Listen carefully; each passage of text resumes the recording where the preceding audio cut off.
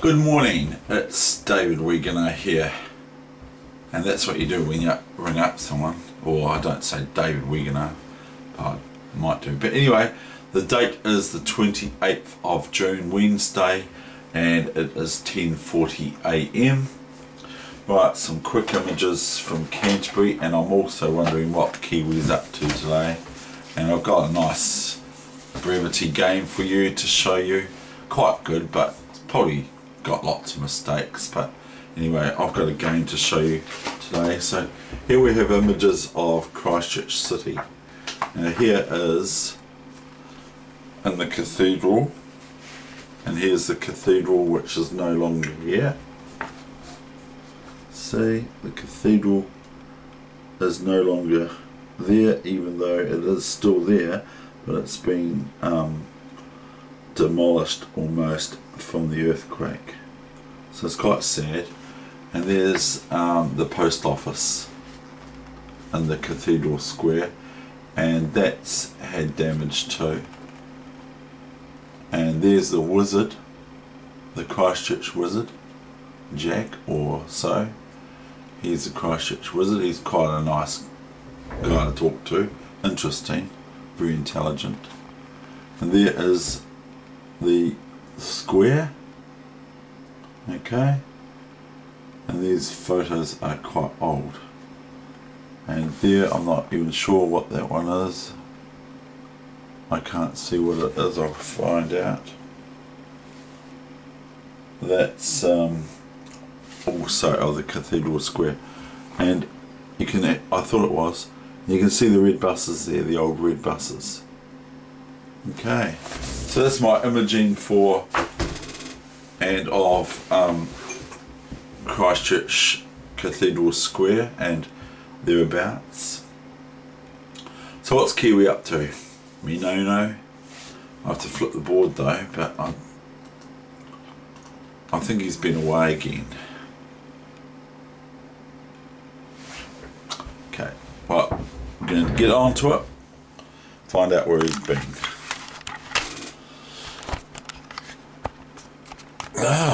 What's going on here, Kiwi? Oh, he's got skis, has he? Oh, makeshift skis. He's got some skis here. He's got sunglasses, so he must have been skiing. Yes, I have been. I've been skiing. Where you been skiing? Near Wanaka.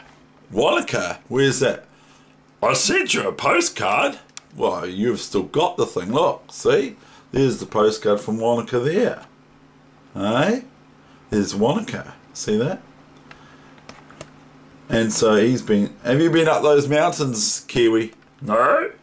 Been near Lake Tekapo. No, you haven't been Lake Tekapo. It wasn't Lake Tekapo, Kakapo. It wasn't Lake Tekapo. It was Mount... What is it called now? Coronet Peak. That's pretty scary going up in the car. I think it's Coronet Peak. You got one lane of traffic only, one lane both ways only, so you meet someone on the road there, you have to do a big U-turn. Or is that over the shot over or something like that? I think it's Coronet Peak anyway. So anyway, we better get on with our chess lesson for today, eh, Kiwi? Yes, you better hurry up, because everyone's getting bored. What? They're getting bored? Yes, that's what I heard. Oh yeah, I've lost a subscriber. Yeah, I must be doing something wrong. Maybe they don't like Kiwi. What? Yes, they probably like Kiwi, but I don't know what's going on. Maybe it's me waffling or something like that, or not enough waffle. Okay, so thank you for the postcard from Wanaka. See, Wanaka. See, this is handwriting. To. Okay. Anyway, well, can we take your skis away too? No. Okay, fine. We can't take your skis away. Right, we'll just move you over here. We'll sit you in your. We'll sit you down there. We'll put your skis down there, sir. Okay. Now you want to go to sleep, do you? I suppose.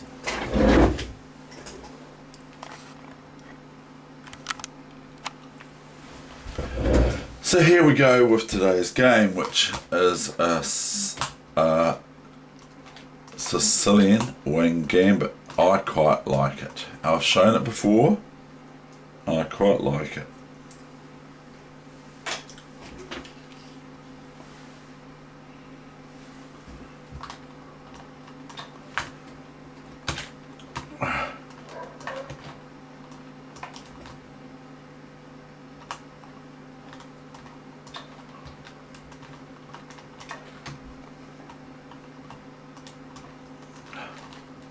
It's actually quite good against the French too, by the way. The wing gambit b4, quite good against the French.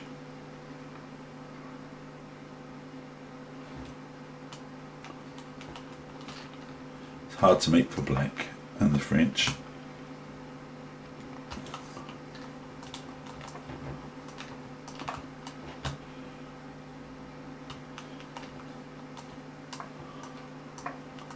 Very sensible play from black.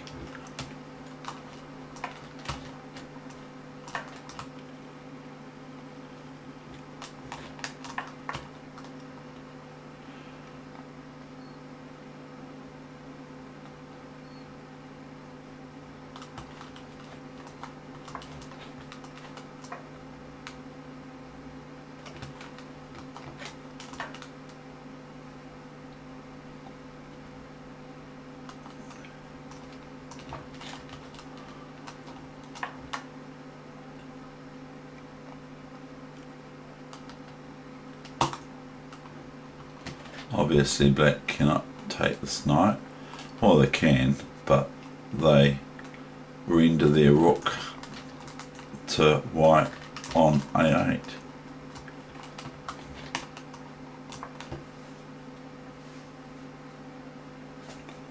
So this was played yesterday, last night. So it was played on the 27th of June 2017.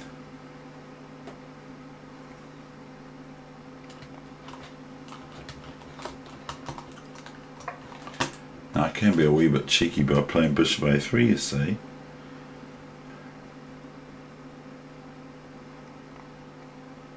Did I play bishop a3? Oh, I think it did. And so if knight is taken on b5, I go bishop e7, and then I'm attacking the queen and I'm attacking the rook. So black can actually do it, but it loses material in my belief.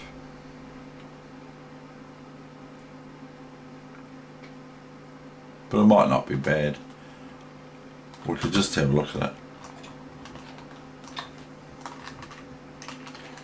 It's not very good.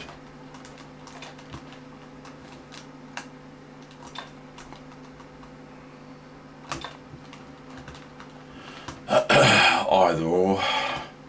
So what's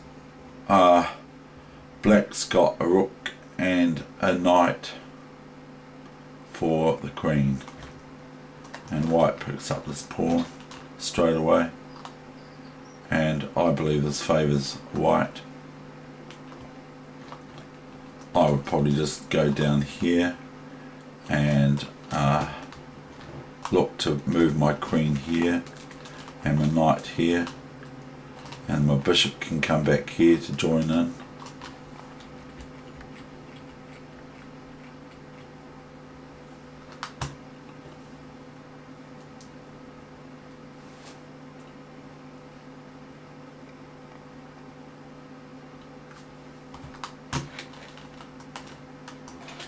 This is the main line, you should know that, computer.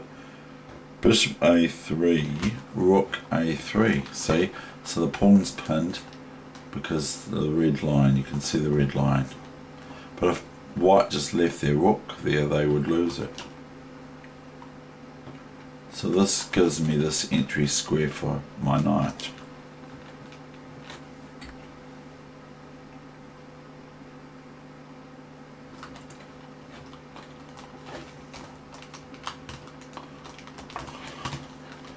You mainline computer, you should know that.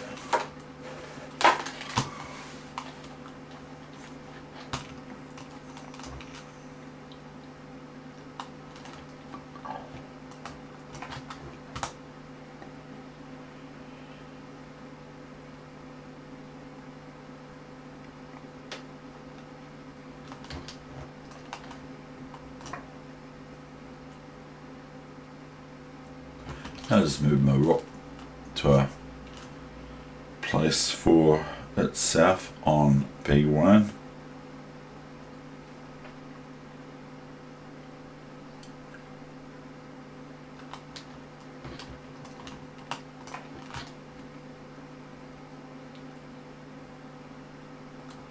What a nuisance I am. Now, what else is there? There is this, but that's no good because I can just take it and I remain with my piece able to go to D6, and black has to watch this pawn because I'm attacking it. If the bishop moves, I just take it with my rook, etc. So it's quite cool. So black plays knight D7 again.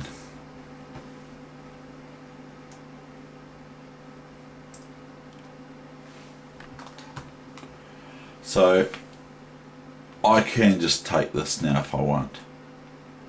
Can I? I suppose I can.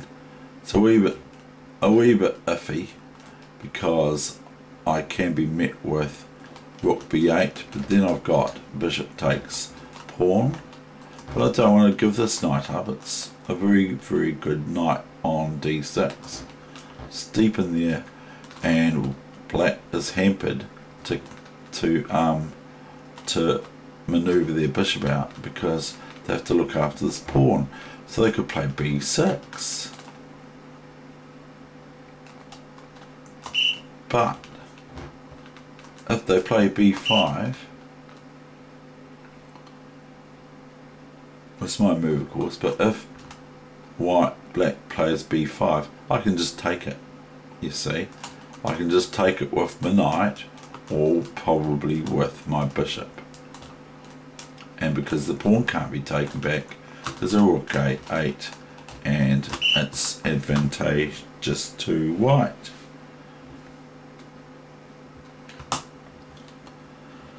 So that's white's move. What it was my move. Now I played rook C1. Now this must have bothered black. No. Knight F5. Now I don't take it with the knight, I take it with the bishop. So if here, then I just take that D5 pawn straight away, no questions asked.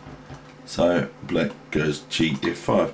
Now, so I've got this open, half open file for black. I have got a rook on here and a queen on here that can swing around to that square to hitting black's position on the G file, even though it's not open for my rooks or queen. Okay, because there's a pawn in the way. I can't put a rook here. There's a pawn in the way. I can put a rook there, I'm not saying that, but I can't put it on an open file or a half open file, which is this is a half open file now after Gf5. But I can move my rook up, or this rook can move up to here once I move this pawn out the way. Then I can swing things over to there, is what I'm trying to say. So after Gf5 I went C4 straight away. Now I could just play this move next too, if I'm allowed to, just C5.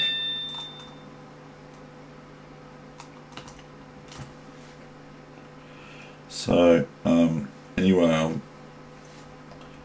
so I go C4, DC4, rook C4.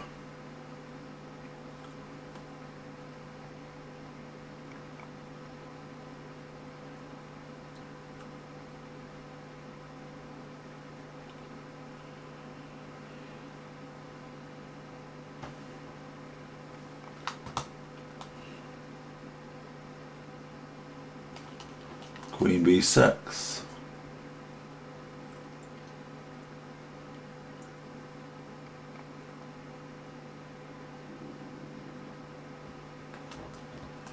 rook b4.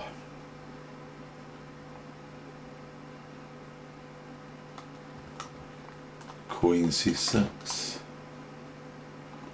Now notice I have to be careful. This is a big check here. Queen c1 is a big check because I can't do anything about it. So I do have to be careful. Can't be too keen in this position. I have to still be careful for my king. Always remember your king. Queen e3. f6 came to reply. Now that's actually quite good.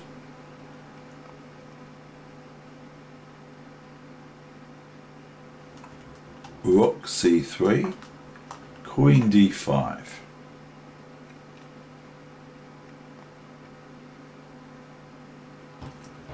h4, a bit of a sort of a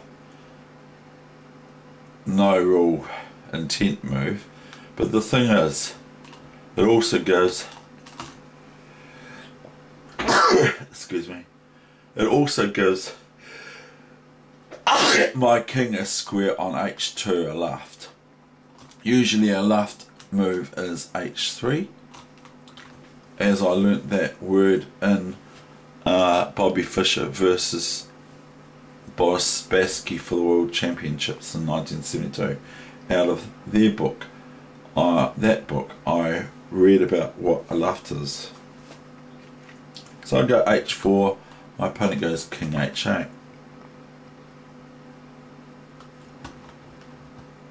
Rook bc4. See, now this is kind of strangling the bishop on c8 for a move. fe5, threatening queen takes here. But I go de5.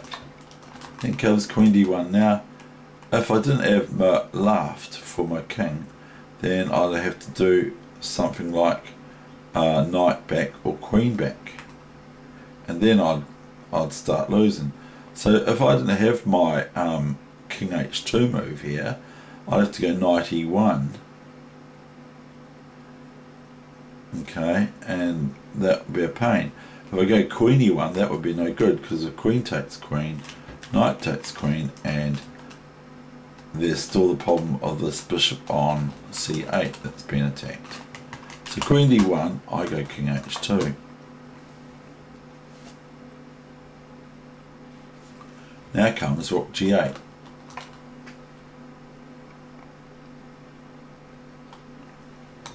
Now is rook c8. And now I believe my opponent made a mistake. They went rook b8. I think they did a finger drop here, to be fair. I went knight f7, king g7, queen h6, check, king takes,